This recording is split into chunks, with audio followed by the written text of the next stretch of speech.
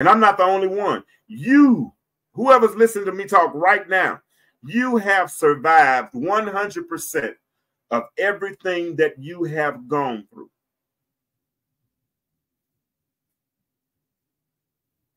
Some of y'all just need to organize your faith file. And when you reorganize your faith file, it's going to remind you of some of the stuff that he brought you through. However you think you got through it. You might have felt like you did it yourself. That's cool. Do it. But reorganize your faith file. Every now and then, just look through that mental Rolodex and say, yeah, he brought me through this.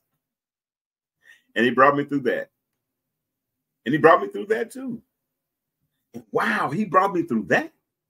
I almost forgot he brought me through that. And if he did all of that, guess what else he's going to do? He's going to do this.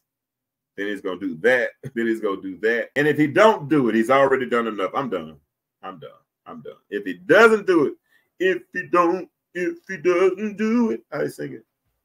Doesn't change my ability. I don't know the words. I heard the song. Hold on. Yeah. Good stuff. Elijah survived the drought. And after the drought, he came out stronger. But he rehabilitated. He didn't amputate. That was shade. I'm sorry. All right.